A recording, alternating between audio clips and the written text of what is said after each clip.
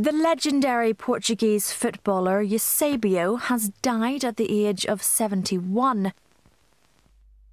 Born in Mozambique in 1942, he went on to play 64 times for his country, scoring 41 goals.